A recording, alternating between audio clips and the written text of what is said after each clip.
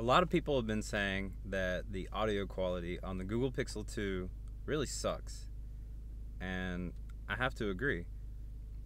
It's really bad.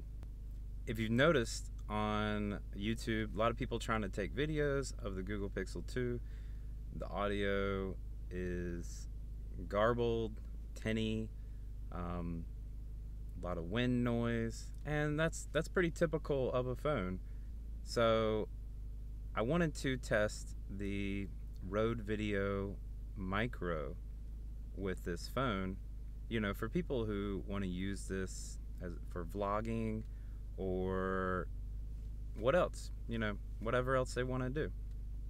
So yeah, you'll be able to hear the RØDE VideoMicro attached, which is what you hear right now, and the Google Pixel 2 XL by itself.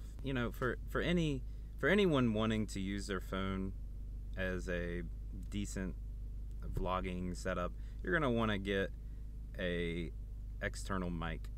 That's just standard. Here I'm making some noise with the RØDE VideoMicro, moving some boxes around, tapping on the camera.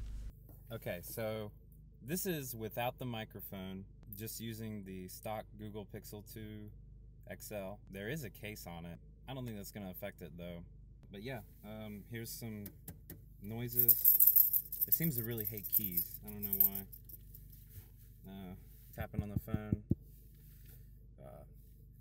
Let me know what you think. Is it worth it to spend $50 on a mic and any additional parts that you might need in this adapter?